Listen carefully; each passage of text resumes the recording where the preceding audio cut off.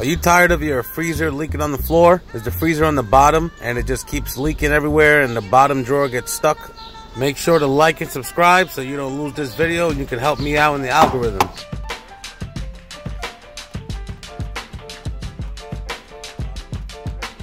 I'm gonna also turn the fridge off. Find out how to turn your fridge off, and we're gonna take the drawers out. This one's fairly easy. This is on the Viking bottom mount freezer. We're gonna take out the ice maker, the top drawer, and then we're gonna put this drawer to the side. It pulls out just like any drawer. It is kind of heavy, but I'm used to it. Now you're gonna need a lot of paper towel or just a big towel to catch all this water, and your favorite steamer. So now take your steamer, hook it up, let it boil, and get ready. You can use a hair dryer or whatever you'd like. I like to use a steamer because it cuts right through. Now we're gonna break up the ice.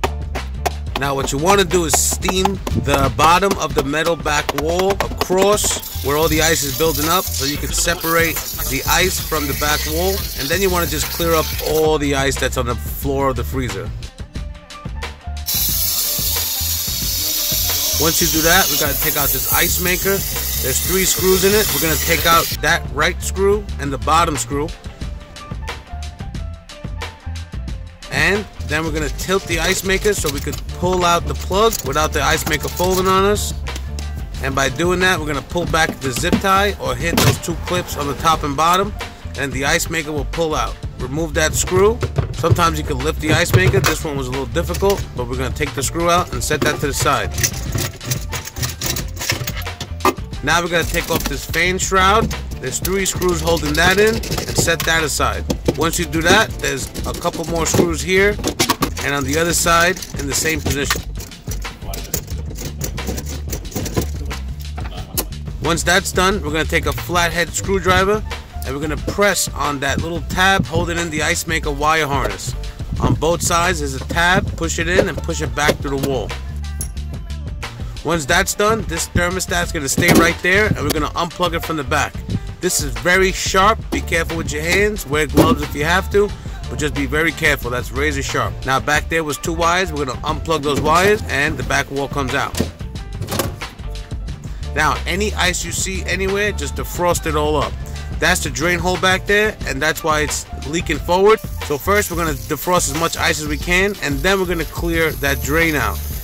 If you clear the drain first, you might get a little flood by all this water going down, but we're going to do it one at a time and dry it up. Now that that's clear, we're going to push some water through there, and first we're going to stick our drain weasel in there. You could use a zip tie, a wire, a pipe cleaner, whatever you like. Just stick it in there, make sure nothing's in there, and now flush the water out. The water has to siphon out very quickly. It shouldn't back up at all.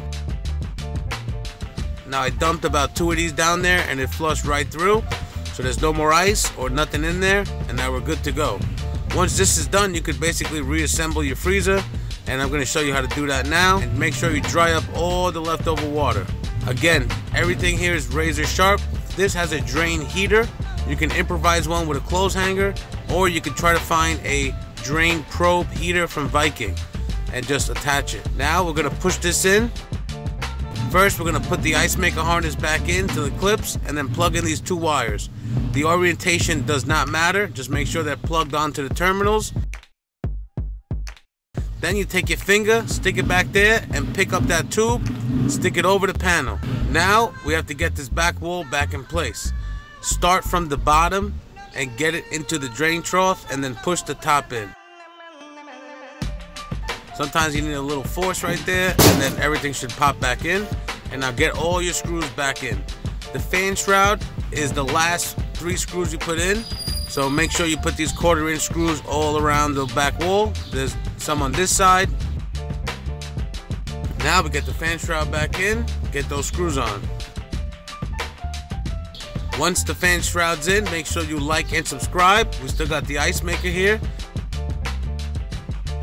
Now we're going to plug that in and slip that wire tie right over the plug, and make sure you put this hose where it goes. And make sure you put this hose where it goes. If that hose is not in place, every time it wants ice, it's just going to leak all over your freezer. So make sure you pop it into place. Then you can screw in the ice maker. Once the ice maker is screwed in, you're basically set. After that, you can put the drawers right back in and call it a day. And you did it. You did it all by yourself with a little help from me.